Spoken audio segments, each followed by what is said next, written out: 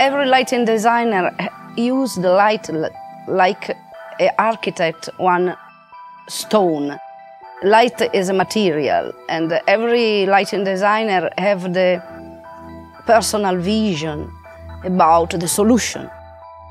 The material is the same, the instrument is the same, but the solution is different, like in architecture dimension.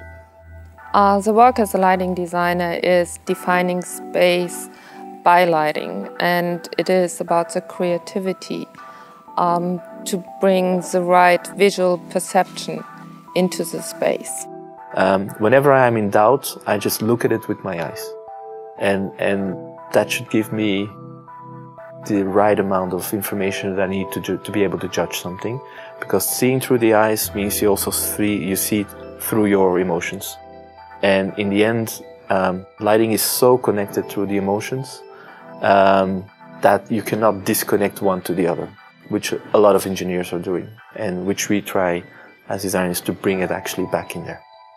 The idea is to keep it simple, but still to create the touch and magic of people's hearts, and try to integrate the lighting as much as possible into the architecture, and try to bring the architecture to a different level and a special moment, a special interpretation with lighting.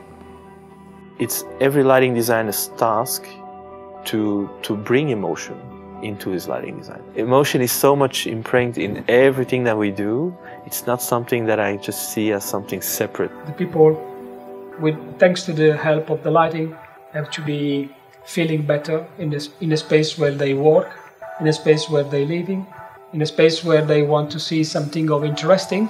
And with the light we can help the people to catching interest in the surround that they have.